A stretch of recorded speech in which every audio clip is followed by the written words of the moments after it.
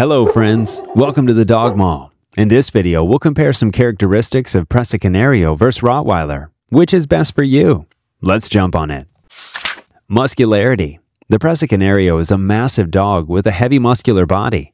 This dog is large, powerful, intelligent, and headstrong. The force of a bite can be relevant to an exclusive dog, including its mood and motivation for biting, not just its heredity. It's also universally considered to be in the top 10 of the most powerful canine biters. On the other hand, the Rottweiler is typically a solid and muscular breed that's pretty adept at using its strength and energy to preserve your family and boss over them. Although several people feel that the breed resembles scary, Rottweilers are powerful and can be an incredible sight. Energy level. Presa Canarios are large, muscular, and powerful dogs that can seem highly intimidating. These dogs have a well-deserved status as being strong-willed and difficult to control. Their presence improves this reputation. They are large, muscular, and powerful dogs that can look notably intimidating. On the other hand, the Rottweiler's energy level changes from couch potato to the whirlwind. Be sure to tell the breeder what kind of energy level suits you so she can support you in determining the best puppy for your lifestyle. Moderately active Rottweilers will enjoy a couple of 10 to 20-minute walks each day. Temperament.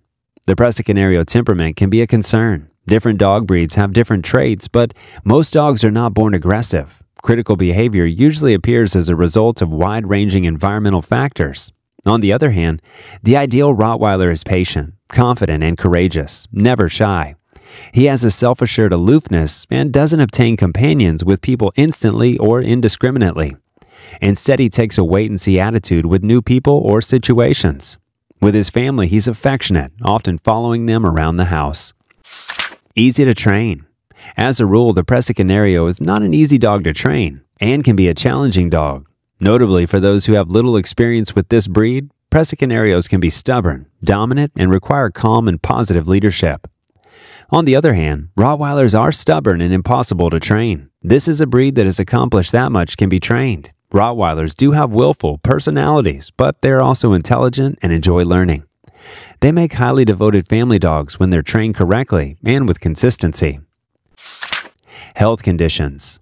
Perro de Presa Canarios are healthy dogs. Health problems that have been observed in the Presa include orthopedic diseases such as hip and elbow dysplasia, osteochondritis, dissecans, and pantiostitis. Eye problems such as entropion, hypothyroidism, demodectic mange, epilepsy, and cryptocorticism. On the other hand, Rottweilers are breeds that are most afflicted by hip dysplasia, a genetic deformity where the head of the femur doesn't fit accurately into the hip socket. This situation is excruciating and frequently needs hip replacement surgery, costing thousands of dollars to correct. Even with the surgery, the dog is likely to develop arthritis as he ages. Grooming needs. Being a smooth-coated breed, the Presa Canario needs minimum upkeep and among grooming. Instead, the weekly at-home grooming regimen includes shedding control. While Presa lacks the dense undercoat observed in several breeds, they still shed and benefit from a good brush out at least once a week.